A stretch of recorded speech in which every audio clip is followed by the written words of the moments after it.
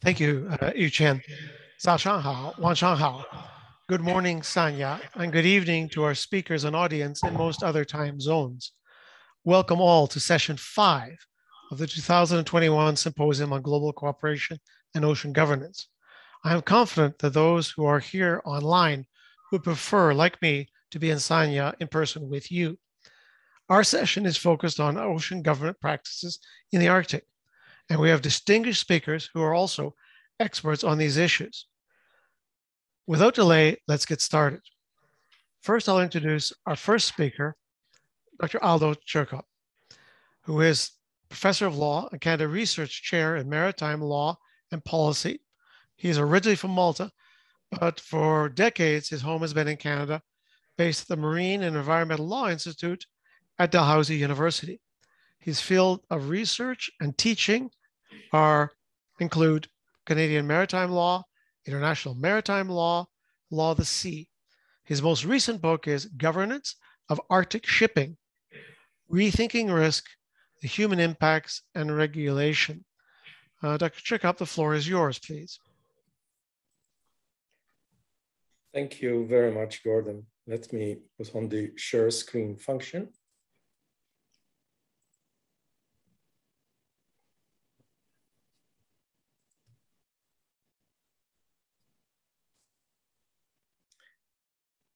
And let me, first of all, thank the organizers for kindly inviting me to speak to this meeting.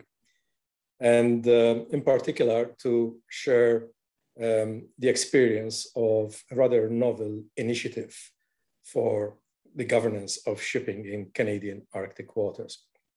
So the title of my presentation is Low Impact Shipping Corridors in Canadian Arctic waters. And I raised the question as to whether this is an emerging good governance practice. And by way of an outline for my presentation, I will offer a few words of introduction to the topic, and then perhaps explain what are the conditions for navigating Canadian Arctic waters, which perhaps the audience might not be familiar with. And then I will introduce the Corridors Initiative, and I will then proceed to discuss it and offer some concluding thoughts. So the first thing to observe is the context. The context of Arctic Canada is immense. You're looking at a coastline of 162,000 kilometers and approximately 4 million kilometers of water enclosed therein. So the first point here is the geographical scope. But at the same time, we have to layer on this the impacts of climate change on this geographical scope. It is rendering this region increasingly more accessible. So those times when we had fairly impenetrable ice cover are perhaps behind us now. And instead, what we're beginning to see is a longer summer navigation season. And in fact, with conditions that have been moderate enough to enable even recreational vessels to navigate in the Northwest Passage. And increasingly, we see more of these recreational vessels, such as yachts, for instance, as well as other forms of tourism, including cruise ships. But at this time, of course, the majority of shipping in Canadian Arctic waters is really local commercial traffic, the type that provides logistics in the north, perhaps exporting minerals from the north, what we call destination traffic, and of course, government vessels and research vessels. So we are not seeing the kind of traffic that there is on the Russian Northern Sea route. But nonetheless, the long-term projections are that we will see greater shipping. And what we have to bear in mind is that much of this region is not properly charted. And indeed, we have already had a number of incidents, including the grounding of passenger vessels. The first was in 1996, the Hanseatic, a German small passenger vessel. Then we had the Clipper Adventure in 2010, more recently the academic Joffe. We have been very lucky that we have not really had instances of death or serious injuries or even large pollution incidents as yet. But that is really a matter of luck, and we cannot simply rely on luck in planning shipping in the north. The other thing that we need to bear in mind about Canadian Arctic waters is that the Northwest Passage is not just a navigation route. It is Inuit Nunangat, which in Inuktitut means the homeland of Inuit. And what we have to bear in mind too is the Inuit as an indigenous peoples enjoy rights at customary international law, at indigenous law, as well as domestic law in Canada. So that's the constitutional law. We're looking at legislation as well as the common law. And an important development in the Canadian context too is that we are undergoing a process of reconciliation with our indigenous peoples and rethinking how engagement ought to take place in a respectful manner.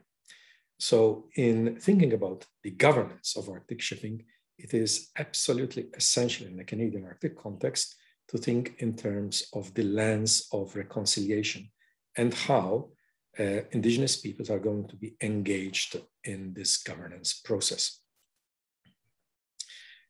We know also that there is growing interest in shipping corridors as a concept, and indeed the Arctic Council, the Protection of the Arctic Marine Environment Working Group, has been looking at these, and earlier this year produced a report, a first report, which consists of the experiences of the 8 Arctic states so far on measures that they have taken to protect the Arctic marine environment from shipping. And against that backdrop, there is the Canadian initiative launched by the Canadian Coast Guard, Transport Canada, and the Canadian Hydrographic Service to designate low-impact shipping corridors in Canadian Arctic waters. And indeed, at this time, there is a public consultation process underway. So before discussing the corridors, it is good to elaborate a little bit more on the conditions for navigating in this extreme environment, because while it is true that climate change is fundamentally transforming the region, the reality is it remains a hazardous navigation environment. So navigation will tend to be restricted to the summer season at this time, perhaps a little bit into the shoulder season, depending on the polar class of the vessels concerned. And navigation will tend to encounter variable and evolving conditions.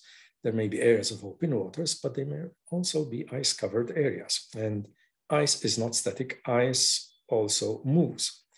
And where ice is broken, you might have ice flows, and those ice flows might include multi-year ice, which is very hard ice that can cause very serious damage to the hulls of ships. You may have ice packing, and indeed, ice forecasting is an essential service in the region. So there are regular ice charts and bulletins issued during the season. Frequently, passage needs ice-breaking assistance. And this is where the Canadian Coast Guard, which has the capability, offers that service. But there are also other vessels in the region that have ice-strengthened hulls to enable them to navigate.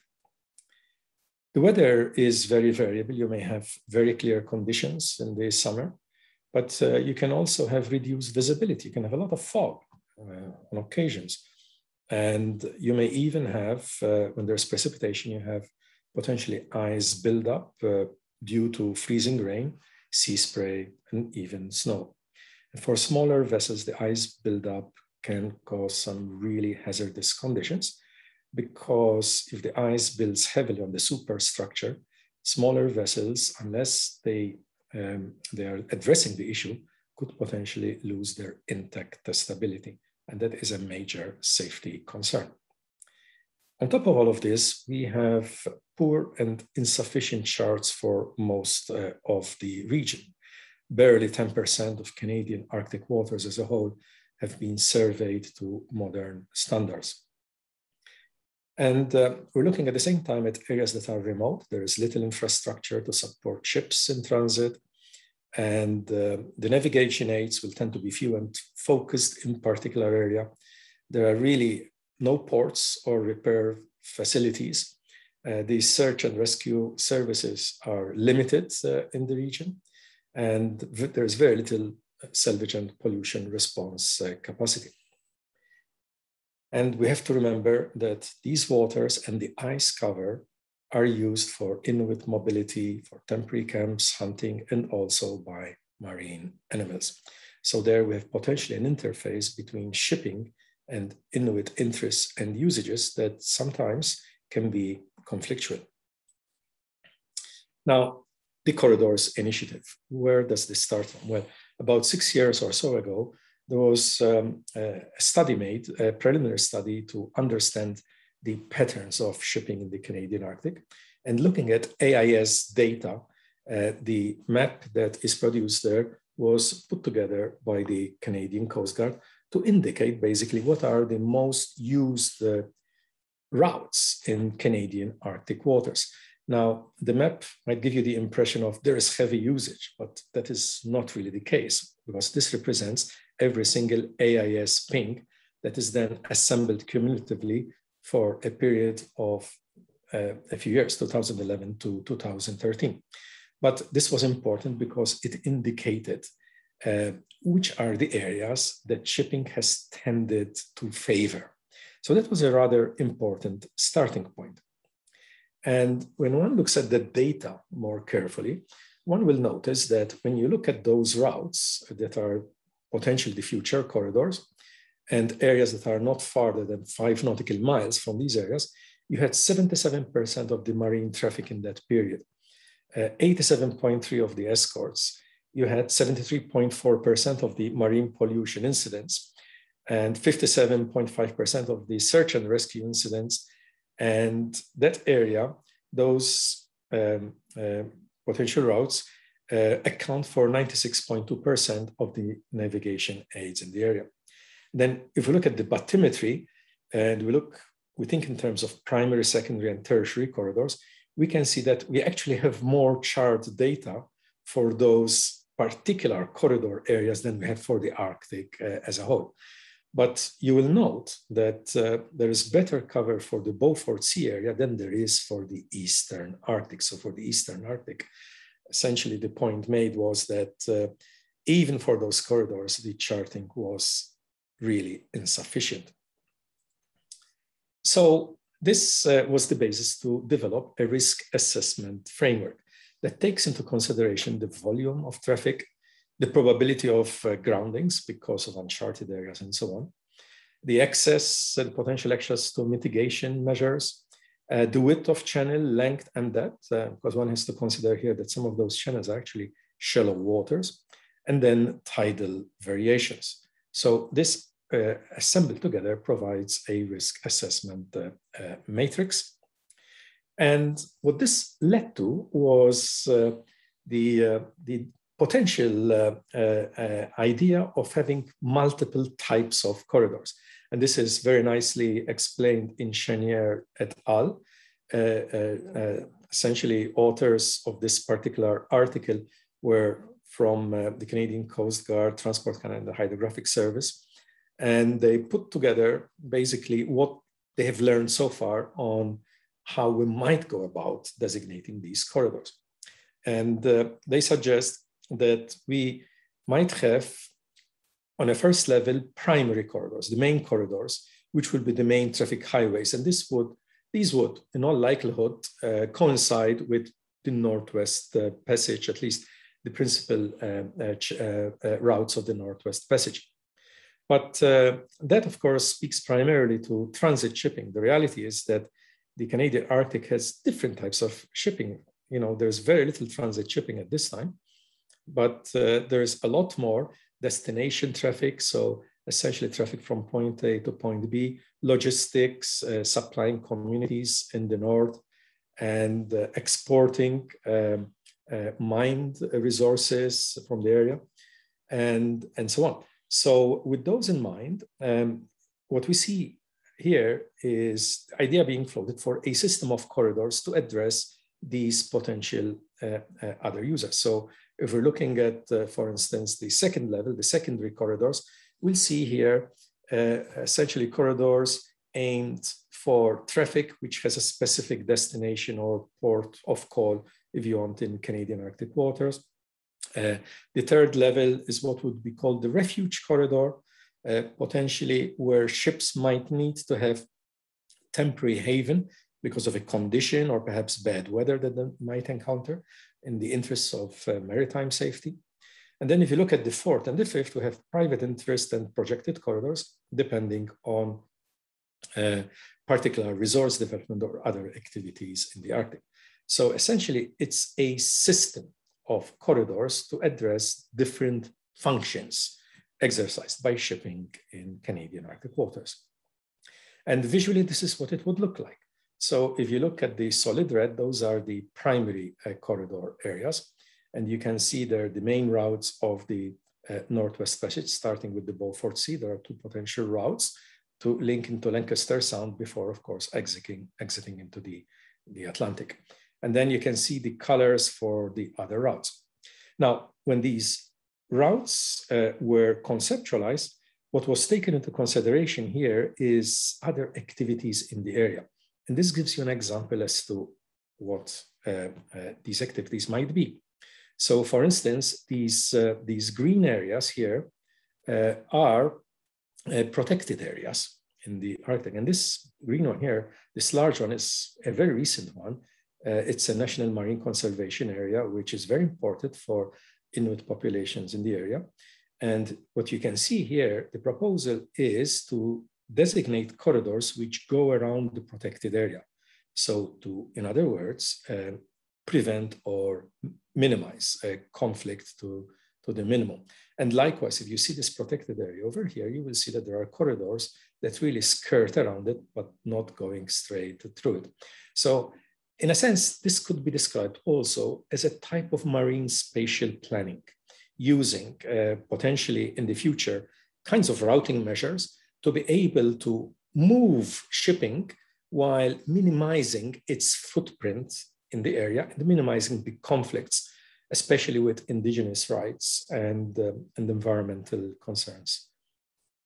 So let's discuss this a bit. So this is essentially the concept of the corridors. So I think the first thing to point out is much of the regulatory framework here is already in place because Canada has a well-developed system of shipping regulation. And the starting point here is that the Polar Code, as the new generally accepted international rules and standards dedicated to shipping in Arctic waters, have been fully implemented in Canada under the Canada Shipping Act 2001 and the Arctic Waters Pollution Prevention Act through a set of common regulations under the two statutes. We have already the NORDREG reporting system, which has been mandatory since 2010, because obviously the system of traffic will also need a reporting dimension to it. And then there is other legislation concerning anything from civil liability to salvage, abandoned wrecks, and so on, that would also be part of the legal framework for shipping in Arctic waters as it would apply to other Canadian waters. Now, the most interesting thing I find about the corridors is that they will be accessible to shipping without charge. So this is interesting. There will not be a charge for transiting through these corridors. And indeed, the purpose here is to make sure that the service and limit resources available will be focused on those corridors. So essentially, once these corridors are designated, what we'll see is greater focus of efforts for charting, for instance, deployment and maintenance of navigation aids, provision of icebreaking services, And the purpose would be here really to incentivize shipping to use the corridors rather than navigate in other Arctic waters. So this is important because this is a way of incentivizing shipping while at the same time minimizing the footprint of shipping in the fragile Arctic. And then the other important thing to point out too is that this could potentially have an impact purely on a market basis on marine insurance, because we can expect here insurers to step in and say, look, now that you have services and safer for safer shipping in Arctic waters, the assureds can be expected to use those corridors as the definition of the trading limit for their purposes of their marine insurance policy. And indeed, insurers don't like it when the assureds breach the warranty of the trading limit. So the trading limit will designate where the ship can actually operate. So that could be a beneficial market influence for the use of these corridors. So there are some things that are still unclear in terms of structure. For instance, what would be the structure to administer these corridors? Because Canada does not have the equivalent of the Northern Sea Route administration that the Russian Federation has. One possibility would be, would NORDREC itself be perhaps built further? At the moment, it's the Arctic Marine Traffic System, focusing primarily on reporting and provision of information and so on. Or would Transport Canada, because Transport Canada is leading the collaborative governance project, would they perhaps be the lead agency? Or would there be an interagency coordinating body? Because, for example, Transport and the Canadian Coast Guard actually have overlapping mandates with respect to navigation aids. Or could it be perhaps different models? Some people in the literature have suggested that the St. Lawrence Seaway Commission could be an interesting model here, and potentially involving federal, territorial, indigenous, and other stakeholder representation. But in any case, one thing which is unclear at this time is what will be the relationship between the corridors and the current shipping safety control zones that you see on the map. At the moment, those zones are important. Perhaps they're in a state of transition, because now with the Polar Code, what we see is greater emphasis on using the Polaris system for risk assessment rather than the combined time zone system that Canada has. So Canada is in the process of phasing out the time zone system. There are some unanswered questions with respect to process. Certainly, there will be collaborative governance involving indigenous peoples and other stakeholders, but it is unclear as to how this will actually work. Reconciliation, as I mentioned right at the outset, will be factored in here. That is the lens through which this governance model will have to be built. And also, how will the process of designating corridors and routing measures actually take place? And will there be an interface with the IMO, given that the IMO is the organization, the international organization responsible for designating routing measures? But we have to bear in mind that these routing measures will be in what Canada considers our internal waters. And then there's the question how information on the corridors will be communicated to industry, whether it will be through notices to mariners, notices to shipping. Will charts be annotated, for instance? Will the IMO be notified under SOLAS, for instance? And then there's also a role for the Arctic Council. Would Canada, for instance, notify Arctic states of these corridors through the Arctic Shipping Best Practices Forum? There is already notice in a sense, because Arctic Council has been informed, but the details have yet to be developed. So let me conclude here, because I realize that I'm going over my time. I think one way to look at the corridors really is as a pragmatic, equitable, and reasonable approach to the contemporary governance of shipping in Canadian Arctic waters. It will enable shipping, which is important here, but minimizes the environmental footprint and respecting at the same time Indigenous rights. And on the Indigenous rights aspect, I think it's very important, especially for those in the audience who have a law of the sea background or a maritime law background, that we often do not think in terms of how our legal regimes, the law of the sea and maritime law, interface with other areas of international law, in particular human rights law and indigenous law. So there is an interface, there is a relationship there. So we have to bear in mind that the indigenous peoples enjoy rights at customary international law to their lands, territories, and resources. And therefore, users of the marine environment have to respect also those rights at international law. And finally, I will conclude with the point that this approach, which is being pursued at this time by Canada, in my view, as I understand it, appears unlikely to cause diplomatic concerns because of the voluntary nature. Shipping will not be charged for the use of these corridors and the accessibility of the corridors, while at the same time enhancing maritime safety. And I'll stop there and thank you for your attention. Thank you very much, Aldo, for that stimulating discussion and a great introduction to the theme of this morning's session. Our next speaker is Dr. Hong Nong, well known to me, holds a PhD from the University of Alberta, my university. She is concurrently a research fellow with the China Institute at the University of Alberta, the National Institute for South China Sea Studies, and is executive director of the Institute of China-America Studies in Washington. Her most recent book is China's Role in the Arctic, Observing and Being Observed. The floor is yours, please, Nong. Well, thank you very much, Gordon, for your very kind introduction. As you said, I wish I were in Sanya right now, in person. Good morning to my colleagues and friends in Sanya and also to those online. Let me share my screen.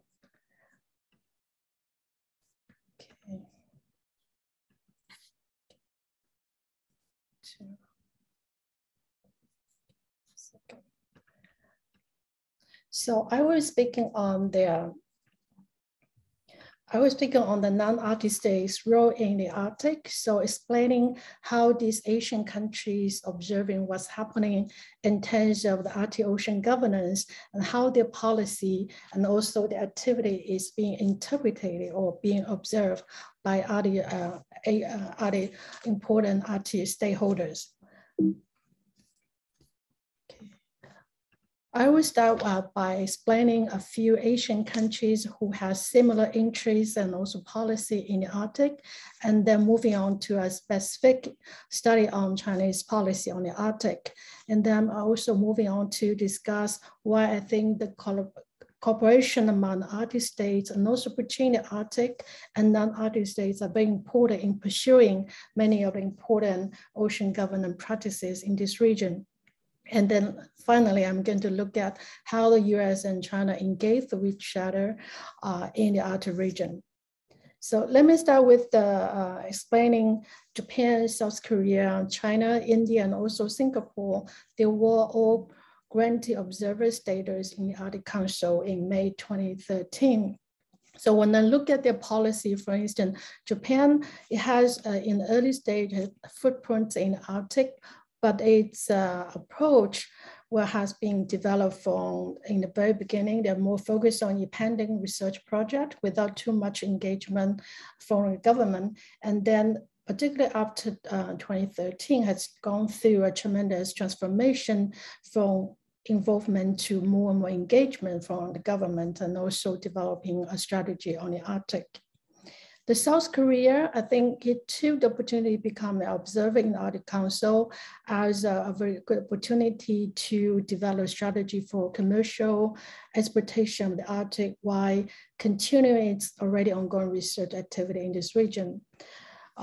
Looking at Chinese Arctic policy, I think it's very simply to put it this way, it has been keen to participate in the Arctic governance through working closely with the Arctic littoral states and Arctic Council states, and also other non-Arctic countries. To look at India's Arctic attention, we will consider, because India has not issued a formal white paper or strategy on the Arctic, but it will be considered as a following or continuation of its ongoing efforts on scientific research and technical cooperation in the polar region, which is studied in 1951.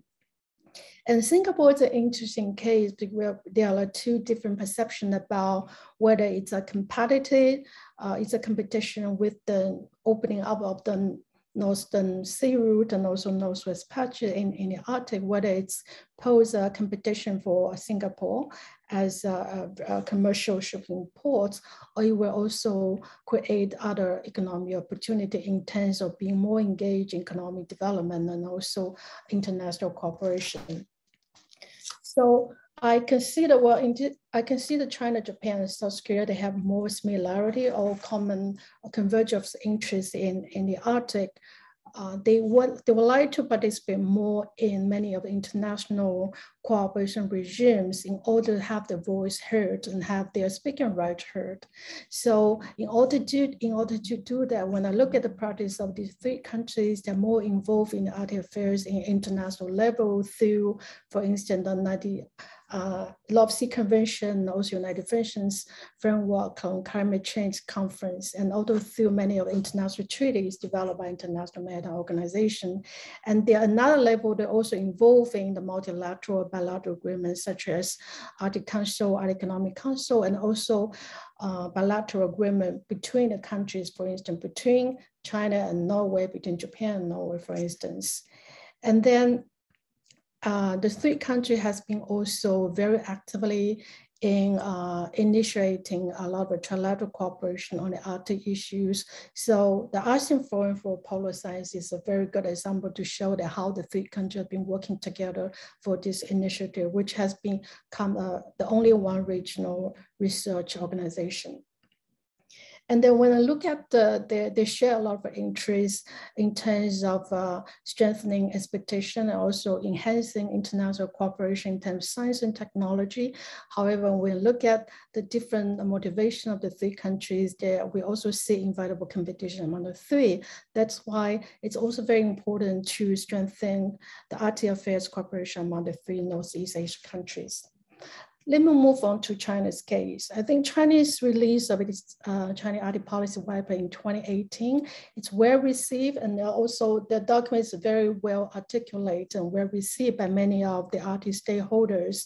So to understand many of the Chinese ongoing activities, I think it's very important to understand China's policy goal in Arctic, which are shaped in 4 keywords: to understand, to protect, to develop, and also to participate in the governance of the Arctic. So in order to realize these policy goals, the white paper emphasized the basic principle to respect and to enhance cooperation to achieve a win result, and also look at sustainable development.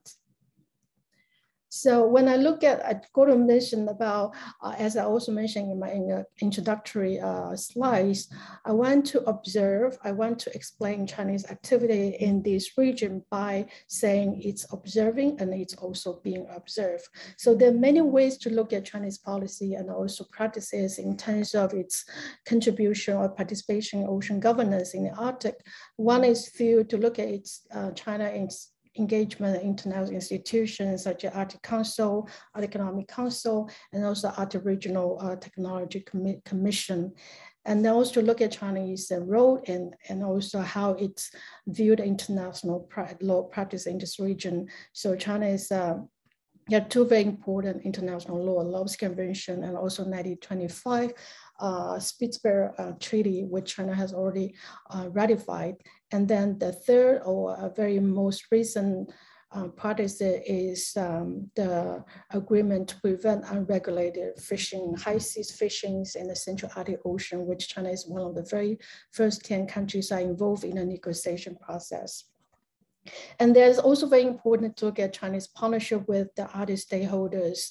Well, when I say Arctic stakeholder, I'm looking at both the 5 littoral Arctic states and also the 3 Nordic states like Finland, Iceland, and also Switzerland. And also to look at China's partnership we're interaction with indigenous people group and also non-Arctic states, as I just mentioned, like Japan and South Korea. And then it's also very important to look at Chinese practices through the sectoral engagement to look at shipping and how it interact with the littoral states in terms of the shipping industry and also research development industry. And certainly it's very important to look at how China has been working very closely with many of the littoral states to enhance scientific research in these regions. However, even though there was a lot of very positive feedback or to understand Chinese Arctic policy white paper, there was also some not that friendly or not well received perception about Chinese activity or presence in the Arctic. For instance, when China used Polar Silk Road into White Arctic paper, it's not well understood or well received by some countries. I'm going to explain later. And there is certainly, they'll look at China's engagement in many of the infrastructural construction as a debt trap. There's also a very negative perception about Chinese presence in this region.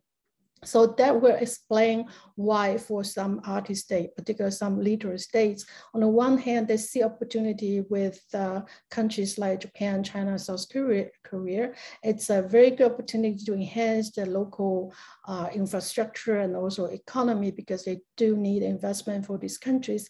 But on the other hand, they also consider with more and more presence of these non-Arctic states in the Arctic region, they will consider as a challenge they don't want these countries to have more influence in terms of decision-making and in terms of many of the issues in this region, in terms of governance in this region. So moving on, I'm going to show a slide how I see when Chinese narrative integrate with Western discourse by looking into these 5 littoral state Arctic, how they view Chinese and also other countries present in this region.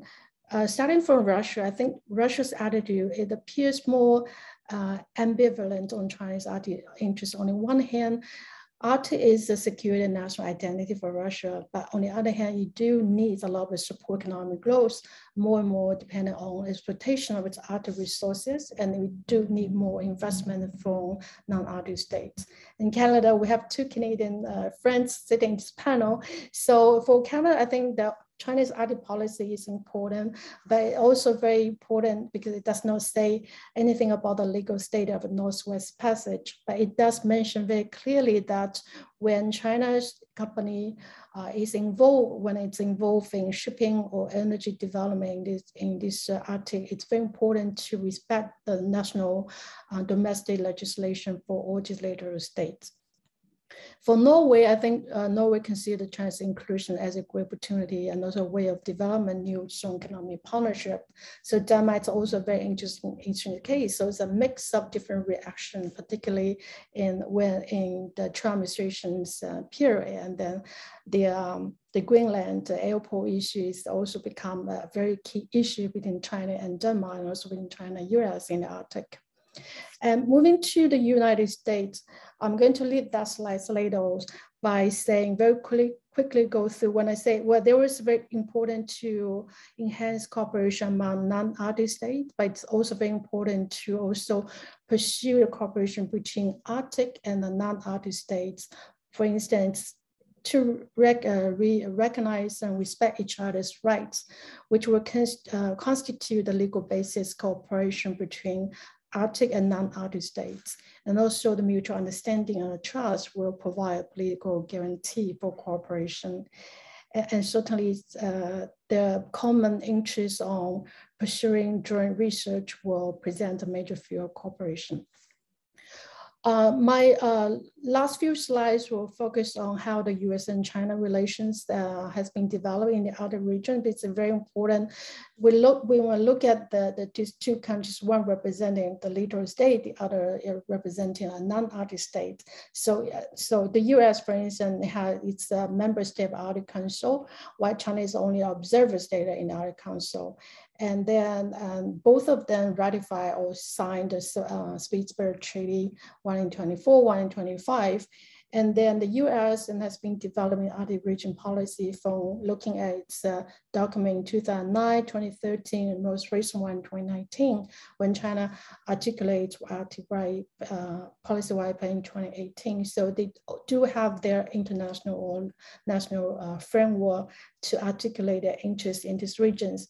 So the US Arctic policy, I think it's very similar with other littoral states and the national security identity, and also protecting the Arctic environment, conserving its living resources. I think it's very common among all the Arctic states. But I also want to emphasize, I think why the US has an interesting perspective on non-Arctic states' interest in this region, because it's welcoming more institutional cooperation among the 8 Arctic states like US, Canada, Denmark, Finland, Iceland, Norway, Russia, and Sweden. They're all as the member of Arctic Council. So there are 2 different priorities of looking at cooperation from the US perspective. They welcome more cooperation from these regions. And then my next slide. A few words about the US view on Chinese Arctic policy. So from the Obama administration, they are very keen on climate change initiative. And then moving to Trump administration, I think there's a lot of gap left behind because it downplayed the important role of climate change. So when moving to Biden administration, I think it's very eager to bridge together leadership role and how to counter the effect of climate change in the Arctic and also in the Antarctica. So the possibility to adapt the new environment. And that is why I think in September, there is a call from the Department of State, which reactivated its Arctic Executive Steering Committee and also the U.S. Arctic Research Commission. Many of the well-known U.S. scholars working on the Arctic has been appointed to serve in these 2 committees. That's why we failed to get some American scholars in this panel, because they're now moving to serve in these 2 very important mechanisms. And they're also concerned about China increasing cooperation with Russia has been considered for the U.S. as a big concern, and they don't want the U.S. and they don't want China-Russia cooperation to dominate the Asian governance agenda. And the U.S. also calling for continuing U.S. leadership role in the Arctic issues, because compared with Canada, Russia, I think the U.S. has played quite a low profile in the Arctic compared with other major leader states. So it's trying to catch up. And in order to do that, it also emphasize it needs to strengthen its operational capacity in the Arctic, including increasing the budget of the Coast Guard. So, and there was a different voice and to look at more rational on how the U.S. view Chinese engagement in the Arctic. For instance, there was a perception saying China's emergence as a growing science actor in the Arctic should be welcome, but its scientific activities and research station must be more integrated into a broader international cooperation efforts rather than bilateral efforts. And also it's very important that the US should understand the totality of China's vision in order to make a right assessment on how it impacts the US Arctic interests, as well as the future development of Arctic governance and institutions. So when I look at, because Alaska, there's a lot ongoing between China and Alaska, because Alaska is the state that makes the US become a leader state for Arctic. I'm going to skip this one. So certainly there's a lot of convergence when I try to understand the US and China's Arctic policy. They have a convergent interest in terms of its Arctic environment and science, in terms of both of shipping theories through the high north. And they're all actually involved in development of polar codes. And also that they both signed fishery management agreement in the Central Arctic Ocean. So, and their divergence of interest is more or less on how they view each other's relations with Arctic states. For instance, US may not be very comfortable seeing more and more engagement between China and Russia. and then and China and other Nordic countries, increasing cooperation on scientific research will be considered as also another threat for the US. And certainly the US-China relations in general, it's something that always sit as a step between to further pursuing the US-China cooperation on the Arctic. So the future cooperation between the two countries, I identify a few areas, for instance, the science, climate change, infrastructure, and also sustainable access to energy resource, and also indigenous people's interest would be something that the two countries may have interest in further cooperation. With that, I will conclude my presentation. I'm looking forward to discussion later on. Thank you very much, Nong. That was most helpful in framing that set of issues and relevant directly to the question of governance. I'd like now to introduce Suzanne Lalonde, Professor of Public International Law and Law of the Sea at the Law Faculty of the Université de Montréal. She holds a PhD in Public International Law from the University of Cambridge. And Suzanne is a member of the Canadian Arctic Security Working Group, the Transatlantic Maritime Emissions Research Network, the Multidisciplinary Canadian Arctic Shipping and Transportation Research Network, and the North American Arctic Defense and Security Network. Suzanne, the floor is yours, please. Thank you so much. I will, good morning and good evening to all. I'd like to thank the organizers of the symposium and the conveners of this session on the Arctic. I'm very honored to be participating in such an important meeting. Now I will try to share my screen as well as my colleagues. Not so much.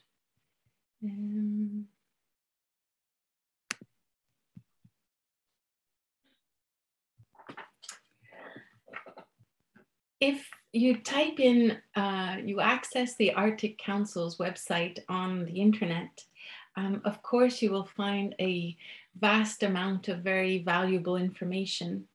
And on the first page, under the title, Our Work, 6 themes are organized. And if you click on those themes, you get more information on the Council's projects and initiatives.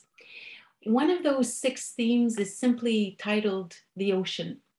And if you click on the ocean, the principal web page has a beautiful picture of Arctic sea ice and the large title in bold, Cooperation for a Sustainable Arctic Ocean. One of the introductory paragraphs on that first page explains that to protect the Arctic marine environment, the Arctic states have recognized the need to work closely together. And of course, it goes on to say that they do cooperate on a multitude of issues, of maritime issues, including on marine pollution, sustainable shipping practices, as we've heard, search and rescue operations, and many more. I believe that the North American Arctic is an important example of this kind of effective collaboration. In this case, of bilateral cooperation between Canada and the United States. And I wanted to use my few minutes to focus on this particular collaborative relationship because it exists despite there being some sensitive disagreements between Canada and the United States in the Arctic region. For example, a disagreement exists as to the maritime boundary between the two neighbors in the Beaufort Sea. And perhaps the most sensitive disagreement concerns the status of the Northwest Passage. There can be no denying, it's well documented, oft repeated, that there is a long-standing disagreement, or perhaps more softly, a difference of opinion between Canada and the United States in regards to the legal status of the Northwest Passage in the Canadian Arctic archipelago. This slide identifies different routes through the archipelago. And as we've heard from Aldo's wonderful presentation, only 3 are generally considered as being practical for routine maritime traffic. And we're going to try and coax ships to take certain routes. Of course, climate change and the melting of the sea ice, as we've heard, have made the routes of the Northwest Passage more accessible and have ensured that the issue of the Northwest Passage remains extremely topical. This is just a contrast, the Manhattan struggling to transit the Northwest Passage in 1969 in very difficult conditions, and a photograph of the Amundsen, Canada's research vessel, shared with the Canadian Coast Guard, having a much easier time in this particular section of the Northwest Passage in 2017.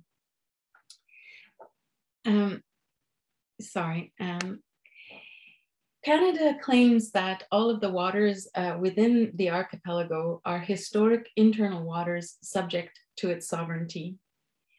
And in the 1993 land claims, Nunavut Land Claims Agreement, the historic agreement that created the territory of Nunavut, Canada recognized that its sovereignty is supported and indeed is founded on Inuit use and occupancy. Most of the Northwest Passage is in the territory of Nunavut, and it is an Inuit homeland, as Aldo so eloquently explained. Inuit have hunted, fished, traveled and lived on the Northwest Passage for millennia. And the 1993 Land Claims Agreement acknowledges this ancient connection between the Inuit and the Arctic waters and recognizes that the people of Nunavut have the right to be involved in decisions about how those Arctic waters are to be managed, developed, and protected. Washington has long considered, however, that the routes of the Northwest Passage constitute an international strait, subject to a right of transit passage under the law of the sea. As you can see, the Canadian and the American positions could not be further apart. Sovereign internal waters, international strait with freedom of navigation, well, right of transit passage. However, I'm heartened by words of wisdom pronounced by President Kennedy when in 1961, 60 years ago, when he addressed the Canadian Parliament in Ottawa. His speech has been described as a masterpiece of balance and grace that captured the essence of the relationship between Canada and the United States. The quote to the right of the photograph is the best known. Geography has made us neighbors, history has made us friends, economics has made us partners, and necessity has made us allies. But I'm more interested in what President Kennedy said next. We are allies, he stated. This is a partnership, not an empire.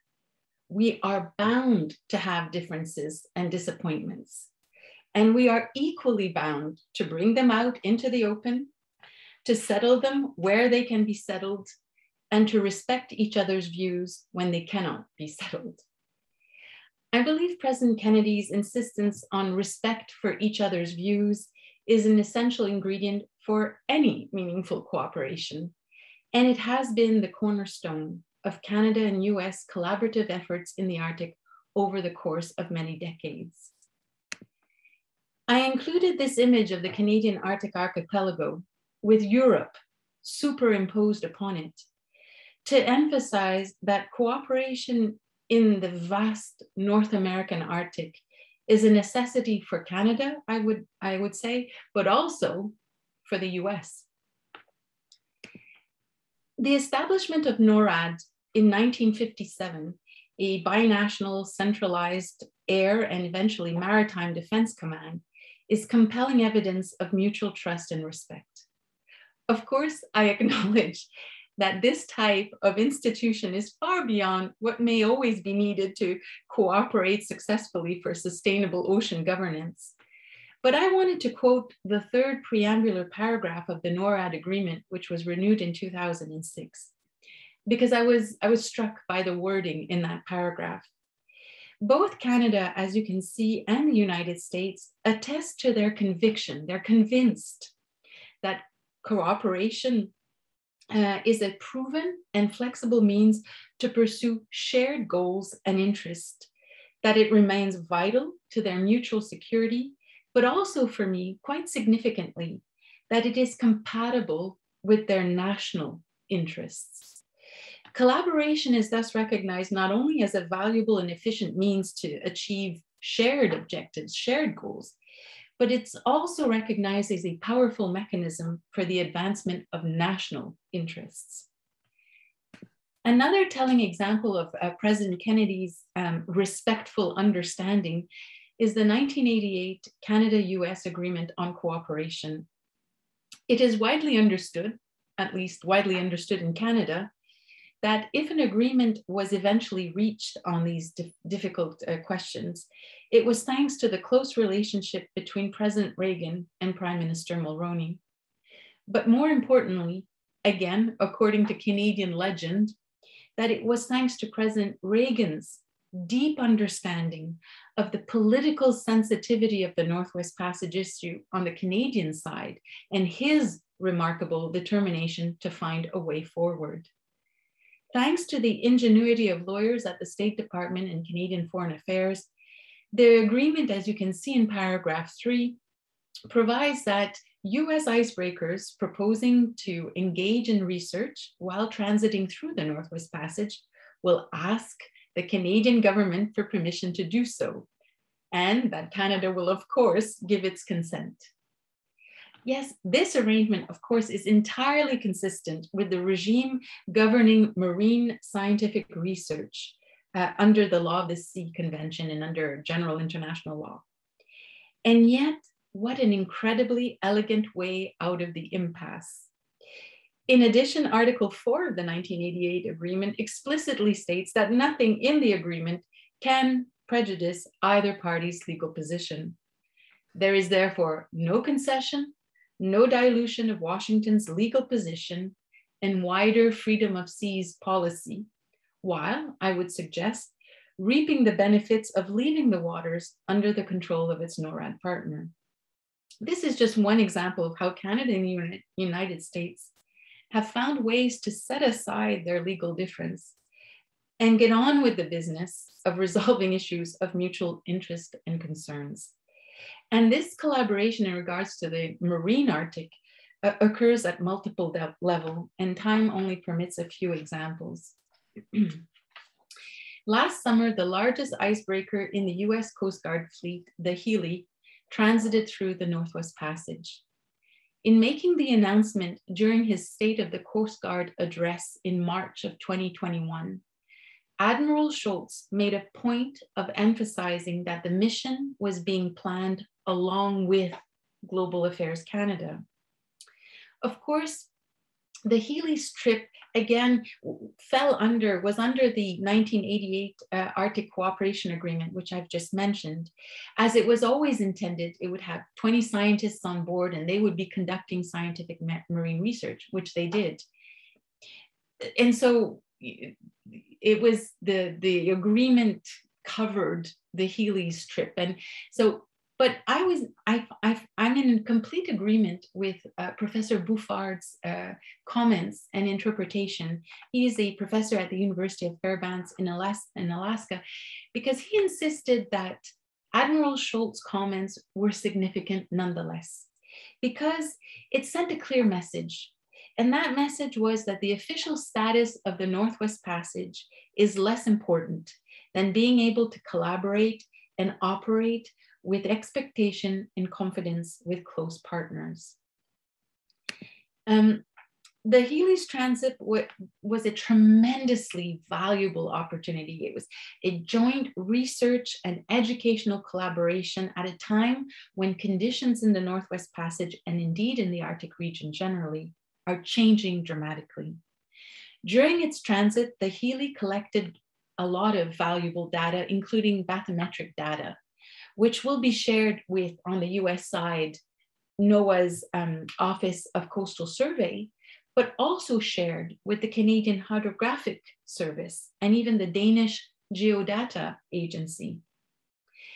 The Canadian Coast Guard and the Canadian Rangers also partnered with the Healy near Resolute Bay in the eastern side of the archipelago in early September for a joint search and rescue exercise. In the photograph on the bottom left, An air crew aboard a Canadian Coast Guard helicopter is preparing to land aboard the Healy during this joint search and rescue exercise.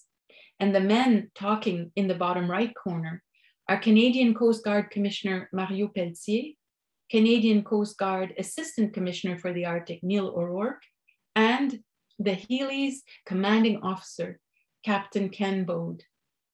I should add that planning and executing the Healy's transit this summer was greatly facilitated thanks to the relationships that have been established through the annual summits held between the Canadian and the American Coast Guards.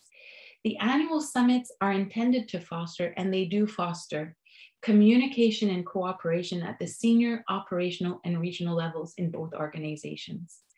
As for the picture in the top right corner, every year, Canadian Armed Forces conduct Operation Nanook. It is their signature northern operation, and it is comprised of different distinct activities. This past summer, in the context of Op Nanook 2021, Canada's Goose Bay, a Kingston-class coastal defense vessel, and the Harry de Wolf, the first of Canada's new Arctic offshore patrol vessels, conducted joint maritime exercises with the US Coast Guard cutters Escanaba and Richard Snyder.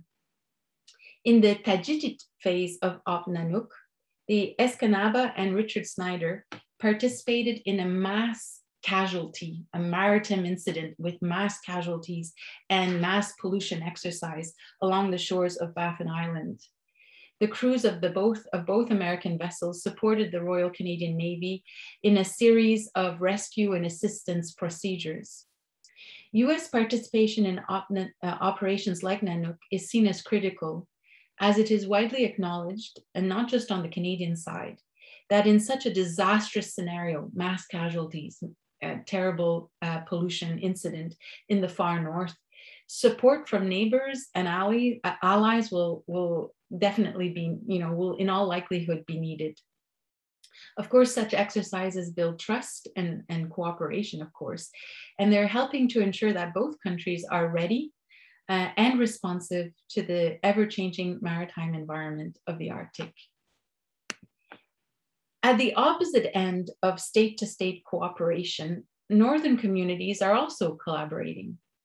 The Alaskan Arctic Waterways Safety Committee was established in October of 2014 as a self-governing, multi-stakeholder group focused on improving communications, mapping, and marine policies.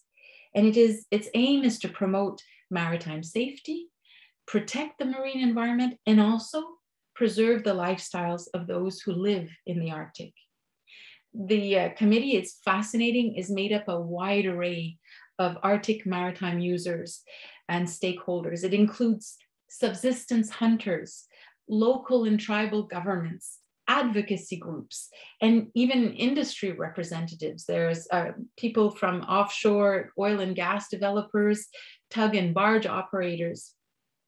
And thanks to federal funding, some community members from Cambridge Bay, a small hamlet of 1,400 inhabitants that's pointed out on the map, on the southeast coast of Victoria Island and right on the shores of the Northwest Passage, were able to travel to Alaska to learn from the Alaskan Arctic Waterways Safety Committee.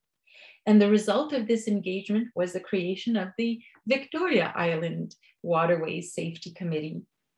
Another, and my final example of more local collaboration has to do with the Alaskan Marine Exchange.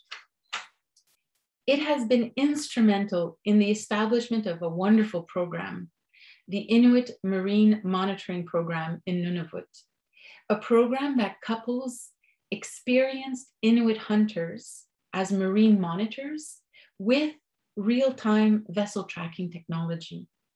The Alaskan Marine Exchange has supplied many of the terrestrial automatic identification systems deployed across Nunavut and has also helped in training the Inuit monitors. And there are many other examples of maritime cooperation between Canada and the US in the Arctic. In concluding, I would just like to emphasize that it is because the Canada-US relationship of trust and respect is well established, that meaningful cooperation has withstood the vagaries of political personalities and specific agendas. Irrespective of sensitive legal differences, the recognition that collaboration and cooperation serves the interests of both states endures. And I would suggest that climate change and its cascade of consequences for the Arctic region have only confirmed the necessity for such strong partnerships. Thank you very much. Thank you, Suzanne. We are slipping a little bit behind, so I would ask our last two speakers to ensure they attempt to stay within the 15-minute limit. I'd now like to introduce Bai Jiayu, professor and doctoral supervisor of the School of Law at Nankai University. She is a visiting professor at Dalhousie University and a visiting scholar at the George Washington University. Her publications include several books whose titles include Legal Research about Arctic Shipping Research, Legal Regulations about Ballast Water, and Research on the Marine Invasion of Alien Species, Legal Prevention and Control. Please, Jiayu, the floor is yours. Okay, thank you, Gordon. Thank you for introduction. Okay, good morning and good evening to our colleagues online. It is my great honor to be invited to attend this symposium on the global maritime governance and the ocean governance. And I'm very happy to meet with the old friends online, Gordon, Aldo, Susan, and Hono. And today the topic I share is the cooperation about Arctic affairs among China, Japan, and the Republic of Korea, review and the prospect. So first, I will briefly introduce the current changing Arctic and then summarize the attitudes towards the rule of law in Arctic governance reflected of those three states' policies and how they could realize their goal of their Arctic policy through the multi-level platforms. And then I will come the characteristics of those states' Arctic practice respectively and collectively, and then finally look ahead to the future cooperation of those states in the Arctic. So first, I will have a quick look at the changing Arctic. According to the study of the scholars, the major reduction in Arctic sea ice extent in the recent years' summers is an important factor for the erosion of the Arctic coast. And from the right graph, we may notice that the Arctic sea and ice are continuously melting. And the lost extent of the Arctic is equivalent to about twice the size of the Alaska. And at the meantime, there is correlation between the Arctic oscillation and the average frequency of extreme precipitation events over the century southern China. And also the negative Arctic oscillation will have caused Japan to suffer abnormally cold season in winter. And also South Korea have experienced extreme cold weather, which is closely related to the loss of the Arctic sea ice, which means that the changing Arctic actually also influences the states beyond the Arctic region. And according to special report on ocean and cryosphere in a changing climate pressed in 2019, the issue of climate change is difficult to be resolved by individual countries alone. And what is needed is collective action and international cooperation. So it is necessary for other stakeholders to participate in Arctic governance. Then how to guarantee and support the proper participation of those stakeholders? We could take China, South Korea, and Japan, for example, and clarify the importance of the rule of law for to regulate their participation in Arctic governance. And for China's Arctic policy, actually, Hono has made a very comprehensive introduction about China's Arctic policy, and I will briefly introduce here. So China actually emphasized that the activities in Arctic should accord with the international laws, including the UN Charter, UNCLOS, the general international laws, and the other international laws such as the IMO Polar Code and the UNFCCC and Paris Agreement, and also some other regional agreements made on the platform of Arctic Council at the regional level, and also some other bilateral and multilateral arrangements and agreements like the CAO fishery agreements. And also Japan also stresses the importance to ensure the rule of law, and also lists some international laws as the UNCLOS and the principles of the international laws. And the Korea's Arctic Plan also relates to the international laws at the relevant levels, the same as China. So here we could notice that UNCLOS provide a basic framework for both Arctic coastal states surrounding the Arctic Ocean and non-Arctic states for the Arctic Ocean affairs. And also the IMO provides the Polar Code as the framework norms for the navigation in the Arctic region. The Spitsbergen Treaty regulates both Norway and other member states, the rights and obligations in Svalbard. After the completion by China of the CAO fishery agreement this year, this agreement has already came into force since June 25th, 2021. And it will regulate the rights and obligations for the member states in the Central Arctic Ocean. Then, based on those international laws, how the states could participate in the Arctic governance through the relevant multilateral platforms.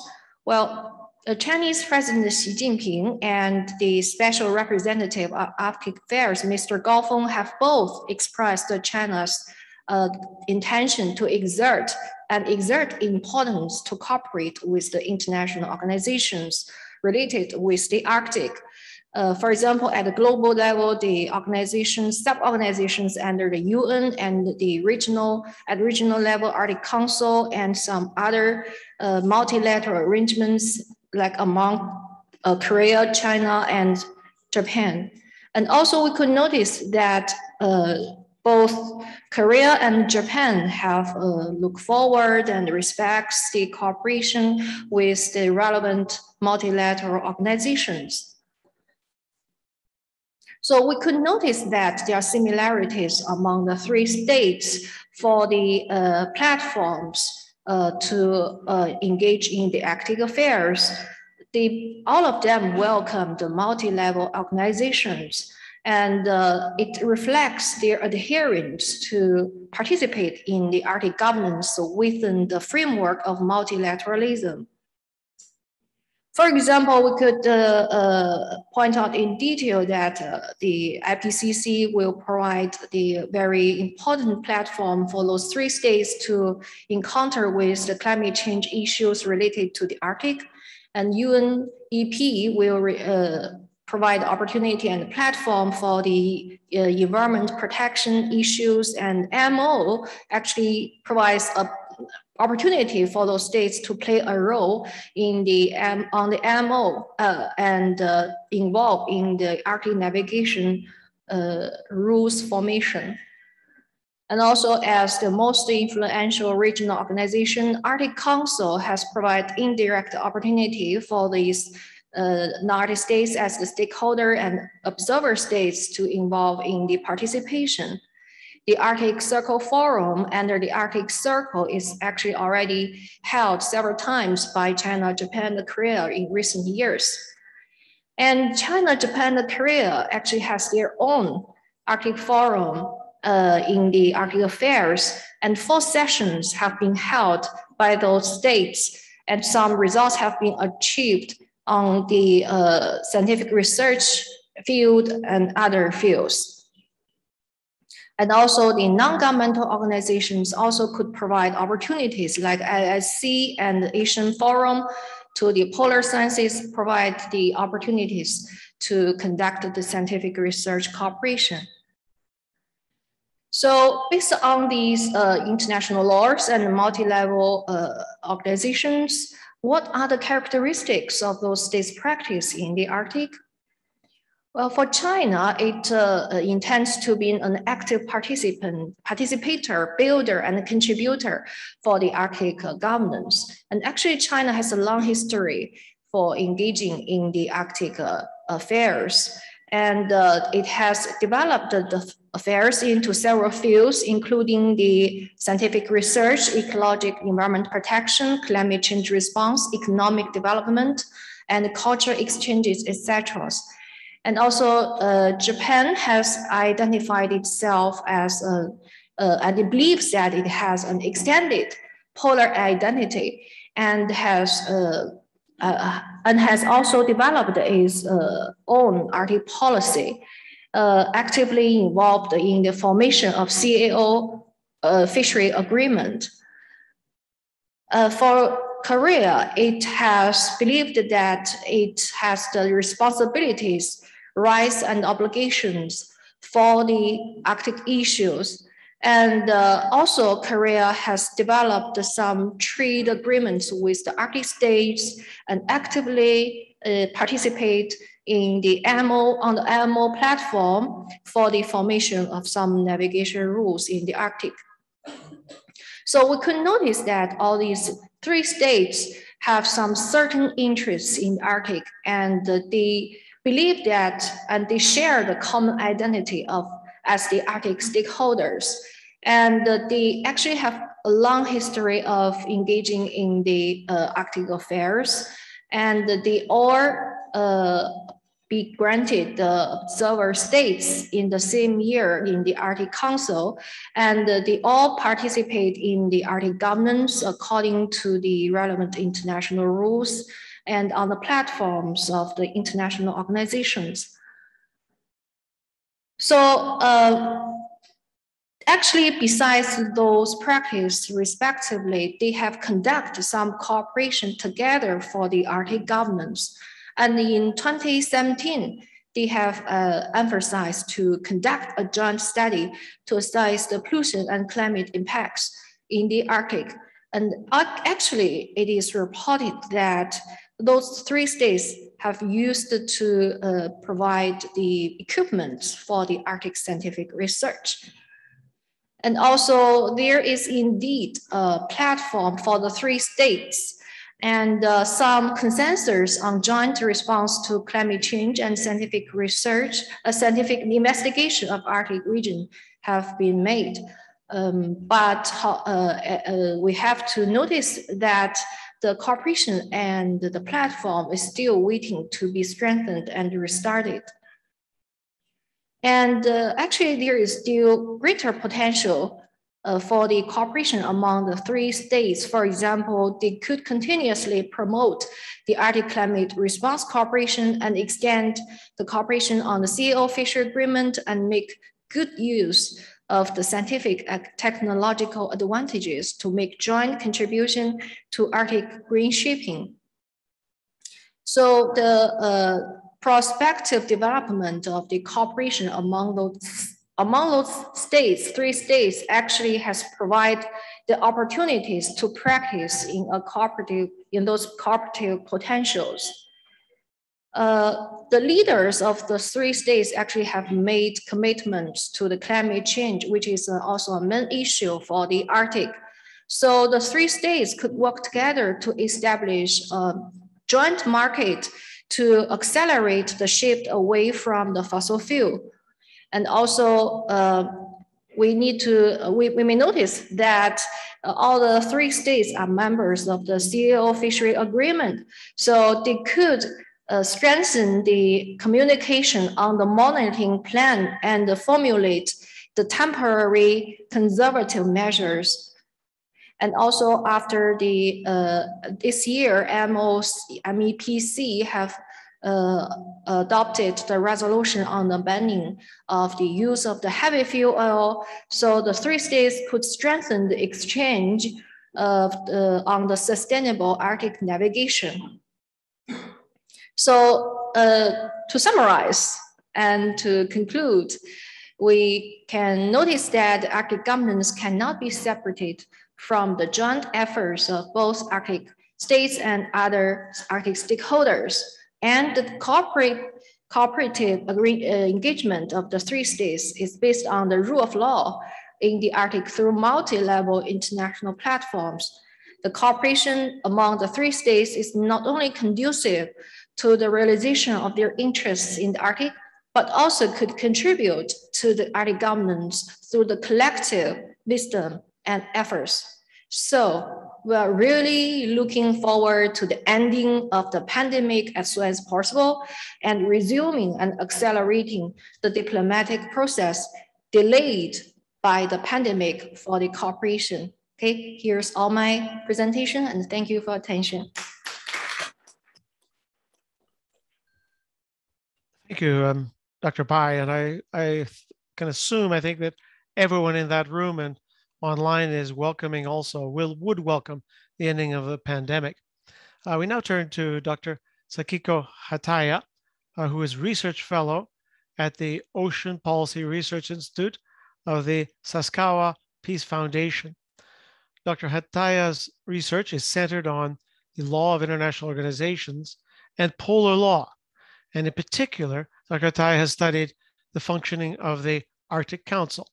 The floor is yours, please, Dr. Hataya. Thank you very much for the introduction, and hello everyone. I'm glad to be here today. I'm Sakiko Hataya, a research fellow at the Ocean Policy Research Institute, Sasakawa Peace Foundation, Japan. The title of the presentation today is the Opportunity and Challenge of the Northern Sea Route after the Suez obstruction of 2021. I will share the screen.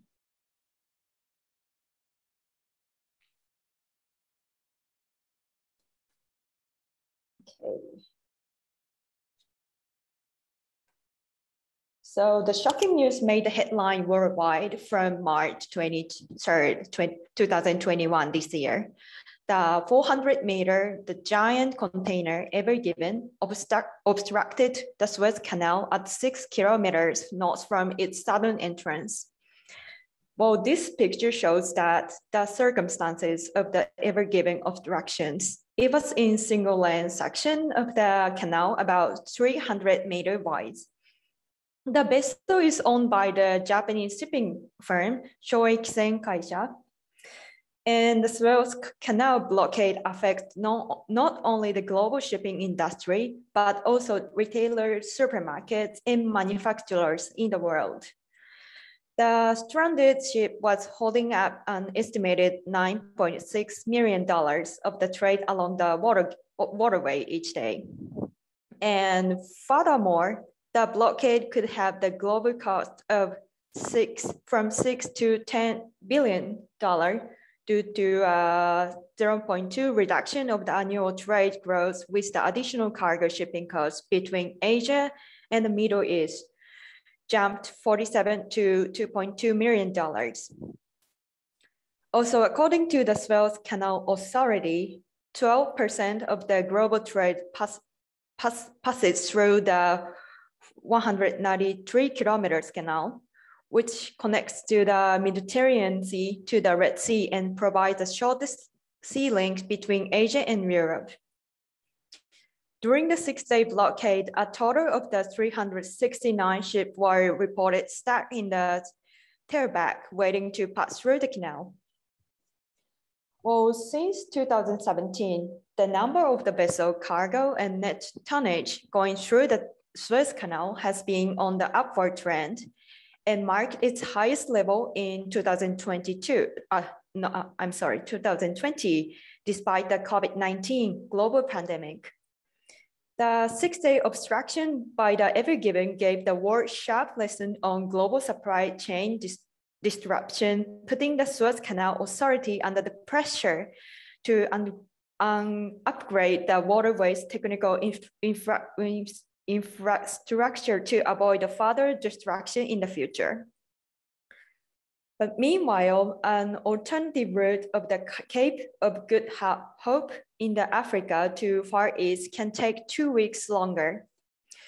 From this perspective of the risk diversification, is expanding of the use of the Northern Sea Route via Arctic Ocean has come up as an option for the realizations.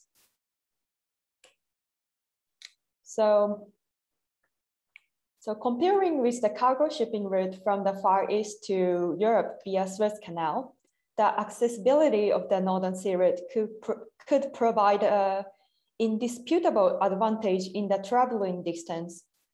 By using the Northern Sea Route, the navigation distance between Rotterdam and Yokohama, for instance, is only 11,100 kilometers, which is 6,900 miles, while via conventional southern route, which is 18,400 kilometers, passing through the Suez Canal.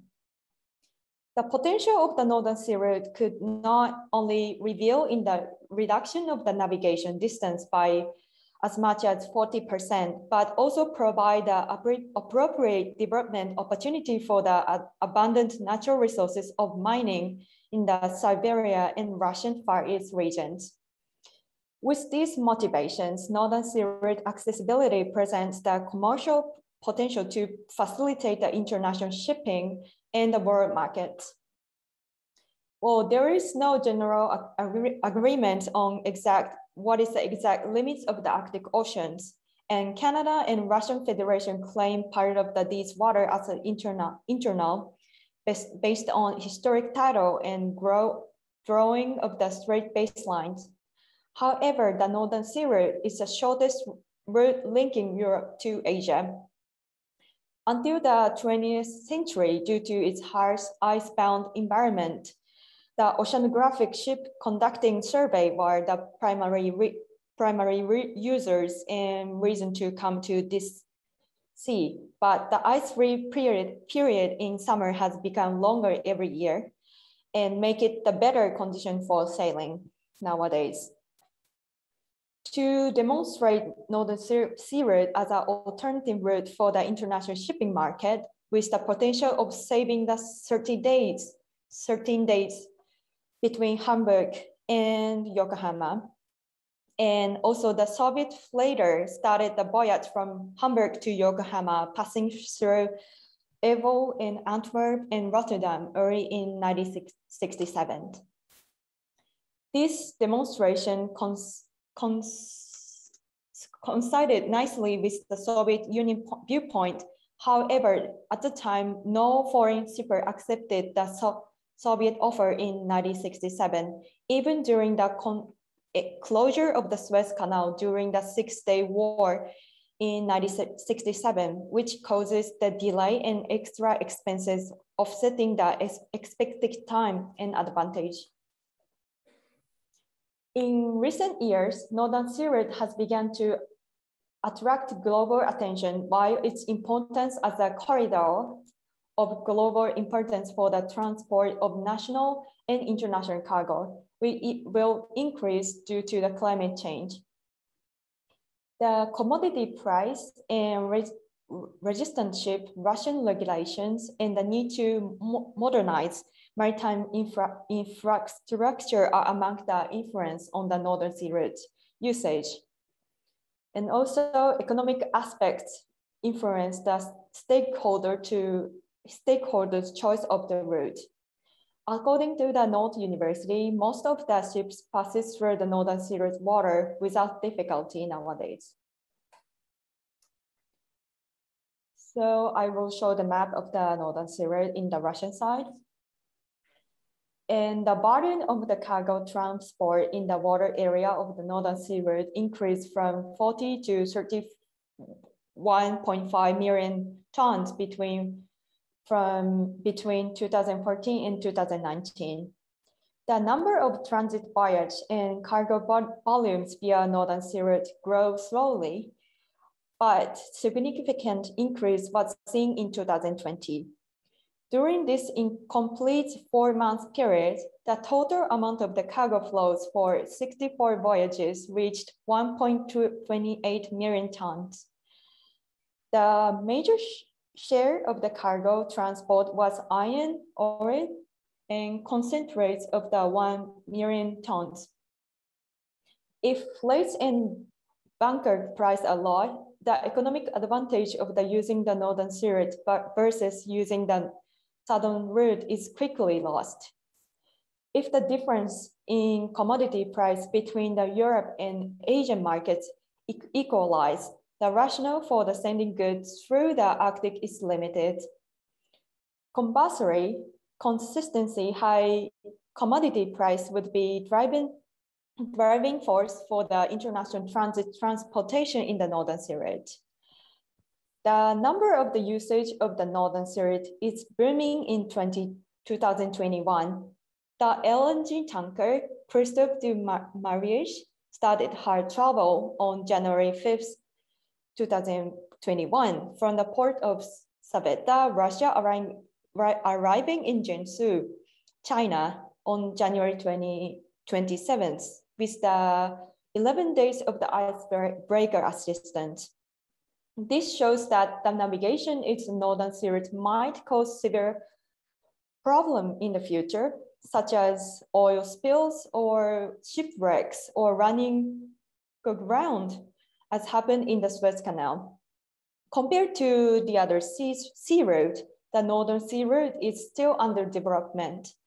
While equipment and facilities investment along the coast necessary for responding to research, rescue, and oil spills are still inadequate, since the Northern Sea Route is very vulnerable compared to the Southern Oceans. Active capital investment and legislation are crucial challenges in implementing usage of the Northern Sea Route. Nevertheless, shipping costs for Northern Sea Route are still unable to compete with Suez Canal usage and with the current super large container ships in use.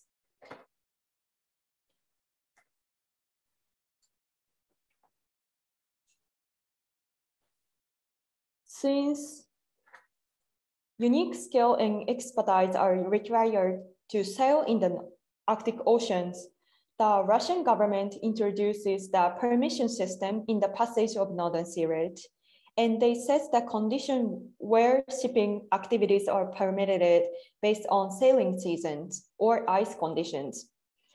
Under certain conditions, escorted by Russian icebreakers,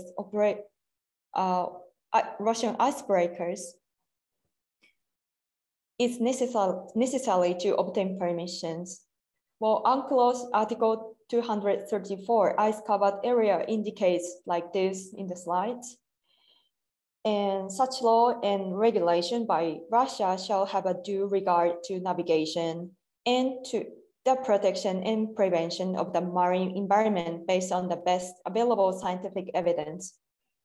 Because of the sensitiveness and harsh environment in the Arctic, such Russian regulations seems rational act and harmonize with UNCLOS Article 234, I think. Well, at the same time, I would like to explain about the main problem of the Northern Sea Route nowadays. And the main problem is the absence of the emergency evacuation system and the prevention of the medical assistance to crew members of the seagoing ships in the water area of the Northern Sea Route. As of 2021, there are only 3 bases, Dixon, Pevek, and Tixi in Russian seacoast for the search and rescue purpose. Considering the harsh condition in the Arctic Oceans, the search and rescue measures for the emergency are desirable, but it remains doubtful if they could provide sufficient assistance in critical circumstances. On 26 October 2020, last year, Prime Minister Putin of Russia formally adopted the new strategy for developing the Russian Arctic zone and ensuring the national security through 2035.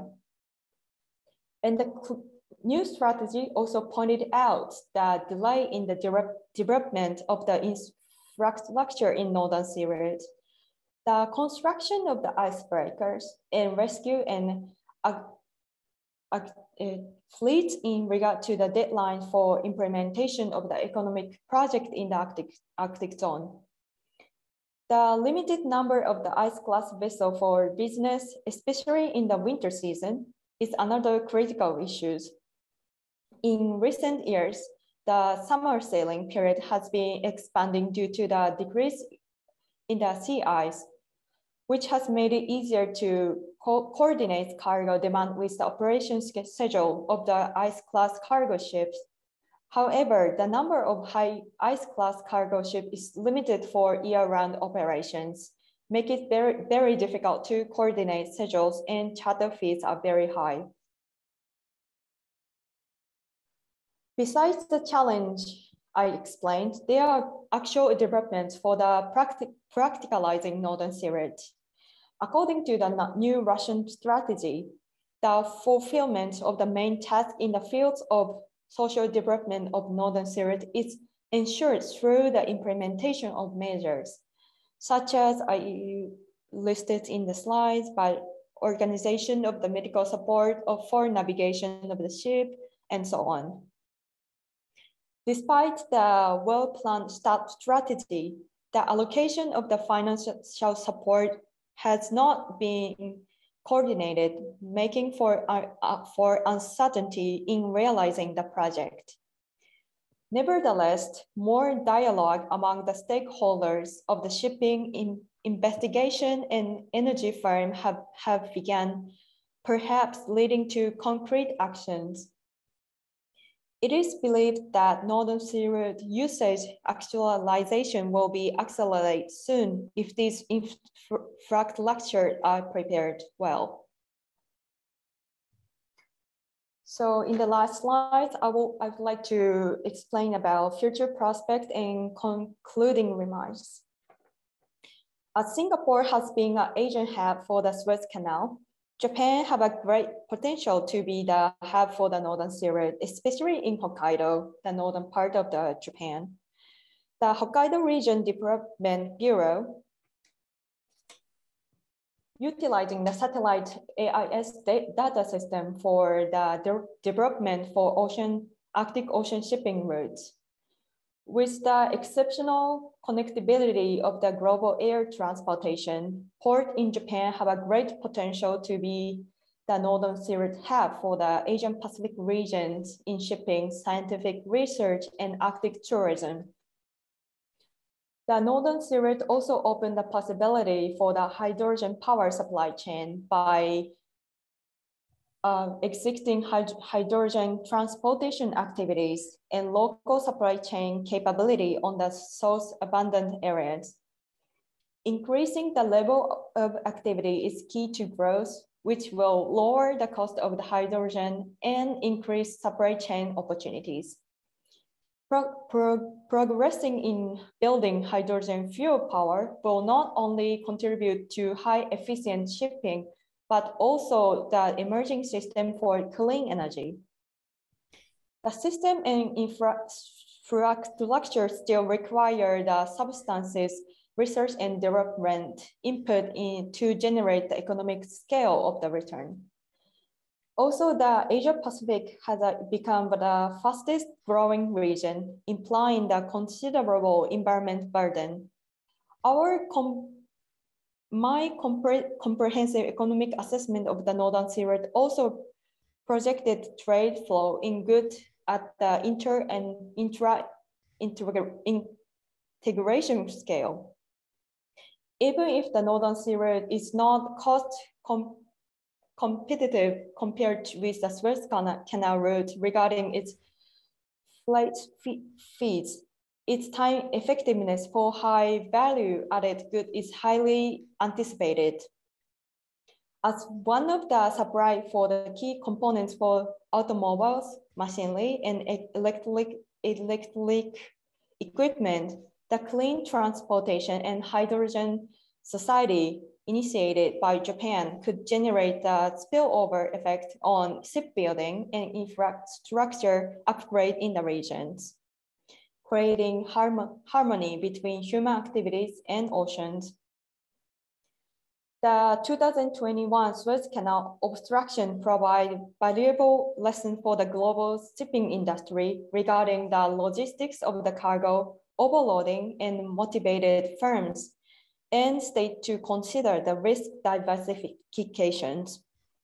Although the Northern Sea route cannot currently compete with the current Suez Canal route in terms of the transportation cost and sustainable demands in the shipping market, it should gain attention as an alternative to the Suez Canal for the diversification risk. More importantly, the economic assessment of the potential of the Northern Sea route will also encourage more discussion on research and development and international regulation to achieve the energy efficiency and eco-friendly transportations. The emerging need for the merits of the Arctic route and its usage will attract potential funding and encourage stakeholders re-examine the regulations and increase interdependence on the sustainable development of the Arctic Ocean. Thank you very much for the kind attention. Thank you, Dr. Hataya. All of our speakers have run a little bit late, so we're actually have rather limited time for questions. And we're going to proceed as follows. Professor Zhangzhi Hua, who is in the Sanya auditorium, has kindly agreed to deal with questions that are being posed with a live audience. I will first deal with a few questions that we have online, and you can submit these to the chat function. Our time is again limited, so please keep your questions short, and the answers will necessarily be short as well. I'm going to start with Nong Hong, who has two questions, I believe. Go ahead, Nong, please. Thank you. Thank you, Golan. I do have a question for one for Aldo, one for Susanna. Aldo, so when we talk about this Arctic Corridor Initiative, what is the status right now? It's already occurred in some of the routes, or it's like still under consideration? And also when it becomes feasible, is it like more looking at the local shipping, or it's open to international shipping as well? For Suzanne, I think I like your presentation, how you elaborate how the US and Canada, despite their difference, and they make the agreement to disagree with the legal argument and then come up with a very practical cooperation solution. So, and then your point is that because the US and Canada, their strategy allies and very respect each other, so it's easy for the two countries to reach consensus and come up with this model. So I'm wondering, because the Northwest Passage in the future, when the weather and everything, when it becomes feasible as Northern Sea route, and there will be more open for international company, commercial shipping. So is the current model of US-Canada be applied to other bilateral arrangements, like say Canada and China, for instance, and Canada, South Korea, for instance? What's your viewpoint of the looking to the future? Thank you. Gordon here, just for a moment. We're looking for shorthand responses from you both, so I can do justice to the other questioners. Aldo first, please. Thank you for that very good question, Nong.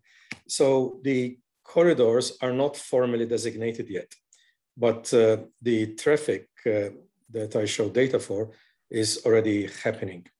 The corridors will be open for all shipping, international or domestic.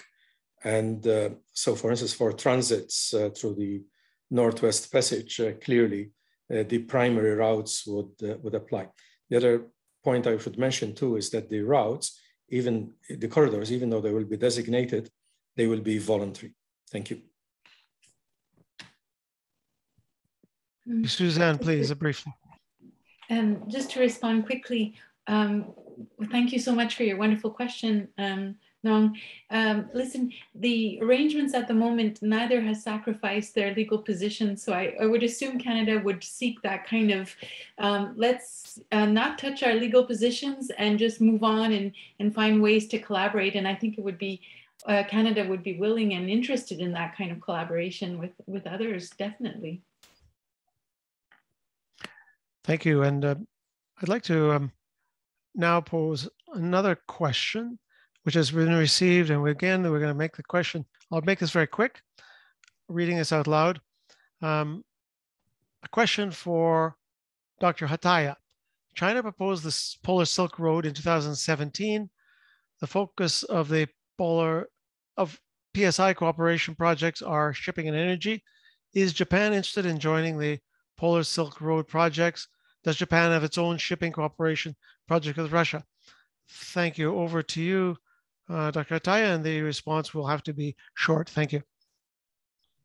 Thank you very much. Well, I don't have information about the ICAS road, but I can answer that. The Japanese private company, Mitsui OSK Liners, is now actively cooperate with Russian government to do the project in the Northern Sea Road. Thank you very much. Thank you, Dr. Hataya. And the last online question before we turn back to the audience, this is from the Center for International Law at the National University of Singapore. Question is for Nong, please. What are the implications of China's identification of being a near Arctic state, quote unquote? Nong, please. Thank you for the question. I personally will use different terminology to phrase China's role as an Arctic stakeholder instead of near Arctic.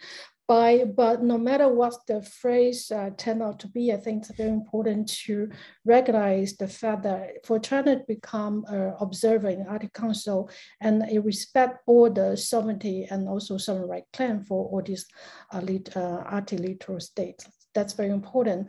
And then the other important message conveyed in China's Arctic policies that it emphasizes will respect that in addition to the international legal framework, will respect all the domestic legislation, no matter it's associated with the shipping industry or associated with energy resource development industry. I think respecting the domestic legislation is very important for China to get much more saying or be recognized interest in this region. Thank you, Nong. And I've gotten an indication from the organizers we can go a little bit over time. We know that there's lots of interest here. And I'm going to pose, before we go to the live audience, a last question, let me think, which is from a law student for Dr. Hataya. From your perspective, what is the role of UNCLOS in Arctic governance? I realize that's a big question, but if you wouldn't mind tackling that big question in a short response, I'd be most grateful. Thank you. Thank you very much for your questions. And I think so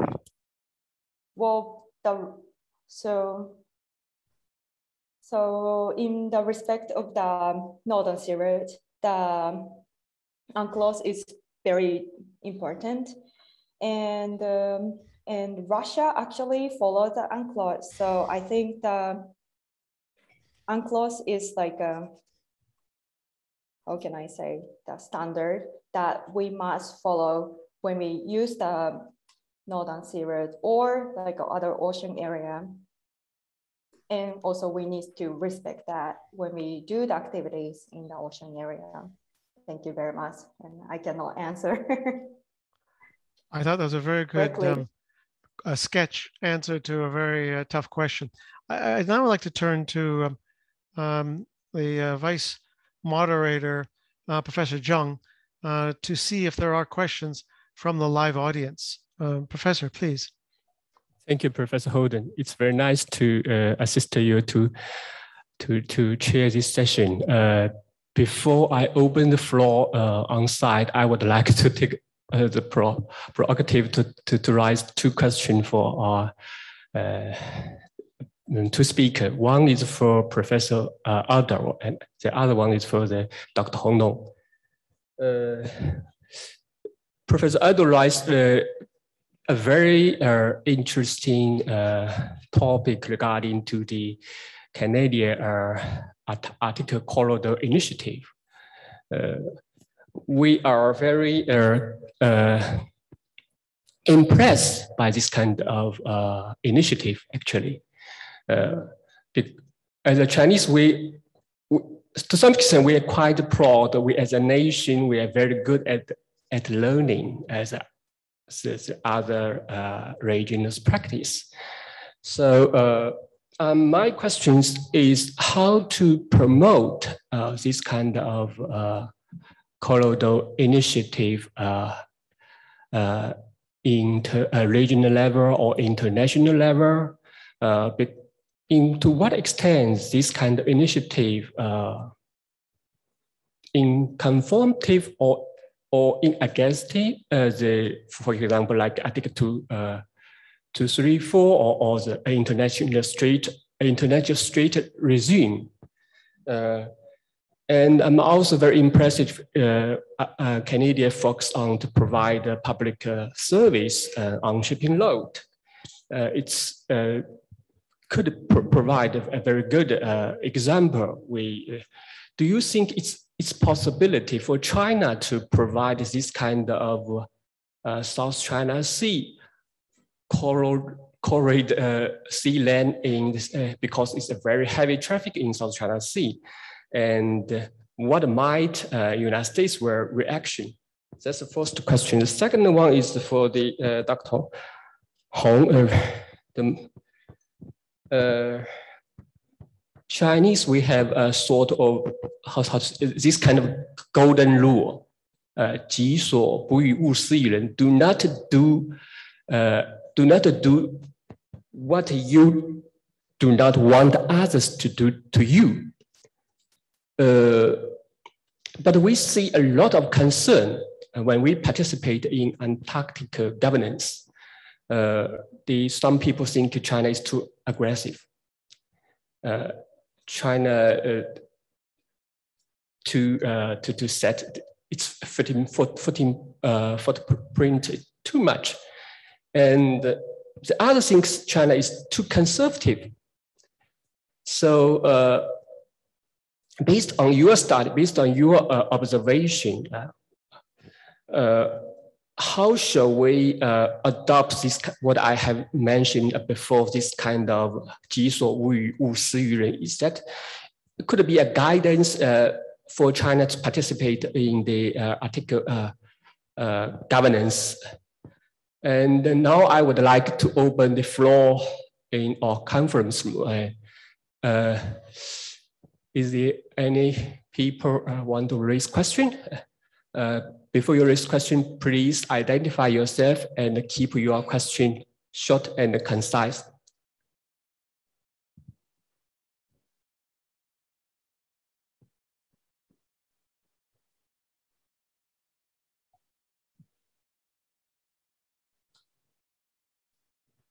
Maybe we back to Professor Holden. Is that possible for Professor Aldo and Dr. Hong to answer my two questions? Thank you, Professor. And after that, I have another question that has come in on the chat function. So over to our two panelists, and then I'll read a question subsequent to that. Thank you. Thank you very much for that very, very interesting question.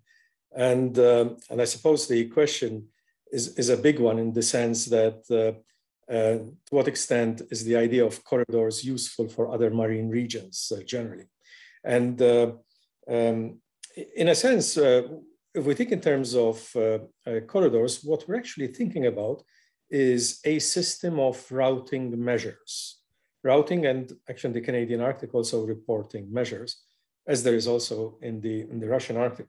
But focusing for a moment on the routing measures, there is already very extensive IMO practice with the designation of routes.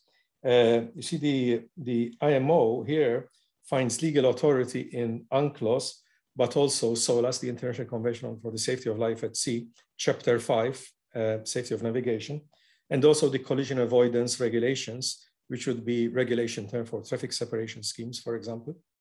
And these instruments provide authority for the IMO to designate routes and other measures. So the routes could be actual routes such as deep water routes, or areas to be avoided, or roundabouts, you name it. There are all kinds of routing measures.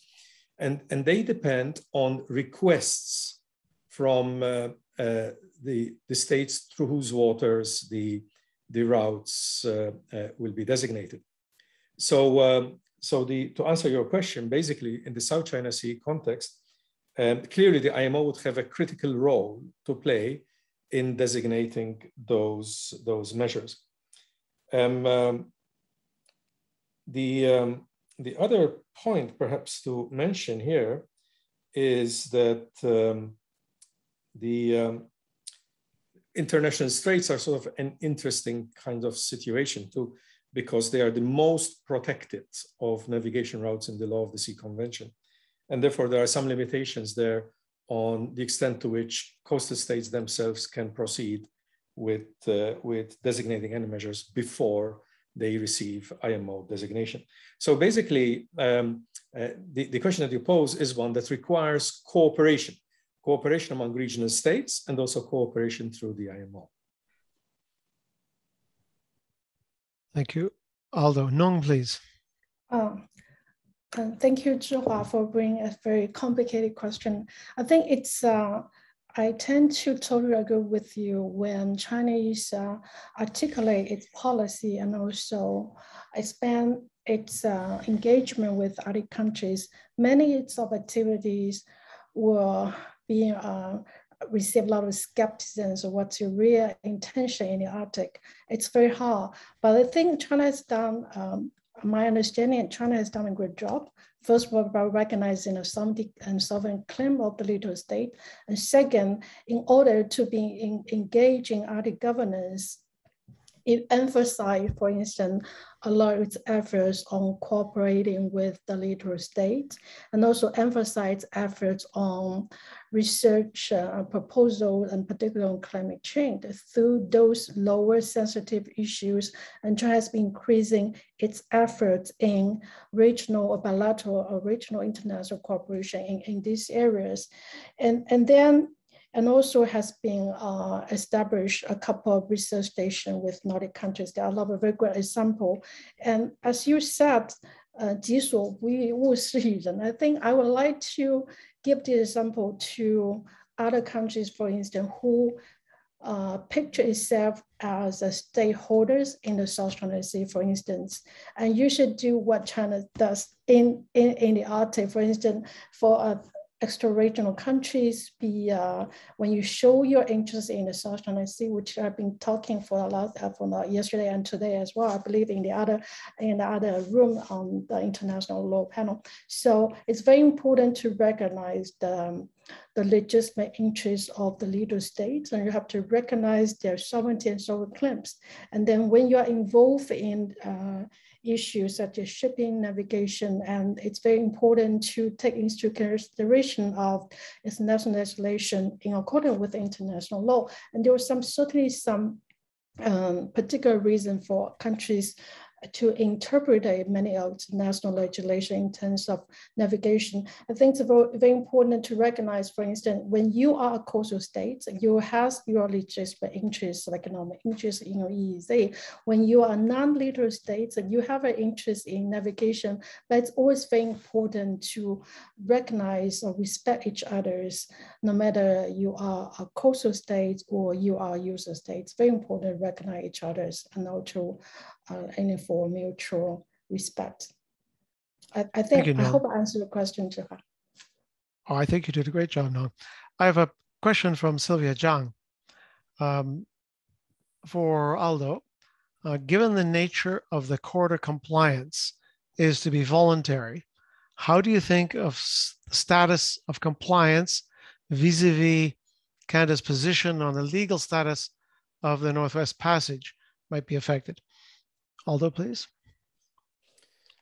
Another good question. I frankly do not think it will be affected, because the fact that the corridors will be open to all shipping, and they'll be voluntary, and there are no charges, essentially means that navigation is encouraged. So essentially, if you look at what Canada is doing, in a sense, it is avoiding the issue of the legal status of the waters, and instead actually making navigation through the region accessible and on the basis of a higher level of safety. Thank you, Aldo. I'm going to use the privilege of moderator to pose a question to Suzanne. And Suzanne, you gave us a very complete picture of the deep cooperation between the United States maritime authorities and the Canadian maritime authorities, based in part, in large measure, perhaps on the historical relationship between the two countries. But can you imagine circumstances where Canada would be as willing or willing to have similar cooperation with third countries and their coast guards, for example?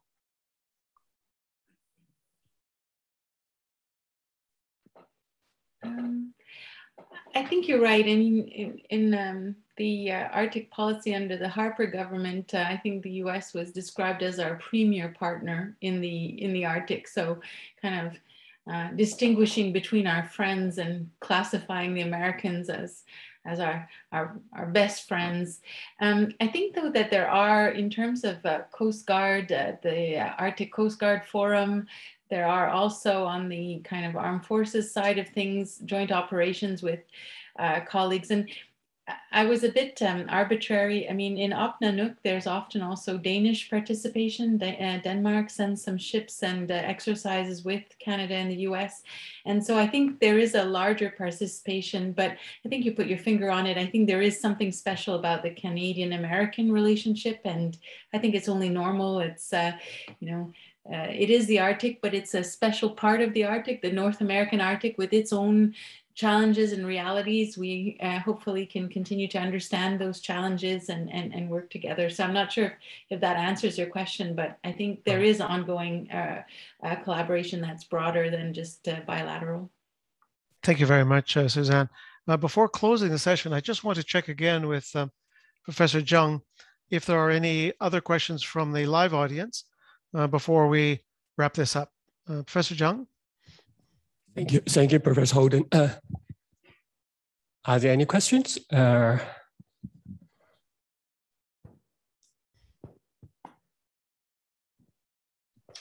Perhaps if it's time allowed, I raise another question. What is the best practice during the Antarctica sea land communication, the governance in terms of sea land communication in Antarctic region? What is the main gap currently exists still not resolved very well in this issue? May I ask this question? May I put this question to Professor Susanna? Thank you. Thank you very much for your question. I think I'm going to blame the darkness and the time of the night, just to be sure that I understood your question. Perhaps what I might see as a gap that remains in terms of the Canadian Arctic and maybe our collaboration with the United States. If I could just say, the first thing that came to my mind was infrastructure. But of course, as Aldo explained, the Corridors Initiative is trying to counter that problem, to fill that gap, and to locate infrastructure to try and invest in the best used routes, corridors, and position and offer those services. So I'm terribly sorry if I didn't quite catch the, and I would submit it's an issue for the Americans as well in Alaska. And I suppose on vessels as well, it is difficult to get them built and on the water. But I'm sorry if I didn't quite understand the question. Maybe Aldo, you would like to contribute. One issue I see with the Antarctic regime is the environmental liability annex, which has as yet to enter into force, is unclear in terms of how it would interface with the other existing legal regimes for civil liability for oil pollution damage, for example, and the International Oil Pollution Compensation Fund. Because the Environmental Liability Annex is based on the Conventional Limitation of Liability for Maritime Claims of 1976, as amended. But these regimes have not been coordinated in the context of Antarctic waters. So the day the Environmental Liability Annex comes into force, I think we'll have some legal issues we need to sort out. That's the one that comes across as a gap at this time. At this point, I'd like to thank all of our speakers, but also the invisible heroes who are the translators, who've put up with our sometimes too quick prose and done a first-rate job. I'd also like to thank Yu Qian and Shi Jinyi, Professor Zhang, and of course, the host organization, National Institute for South China Sea Studies, who've made such superb organizational arrangements and made this discussion of a very important topic possible. I thank you all, but please join me in thanking, in particular, our speakers. I now declare this session closed. Thank you.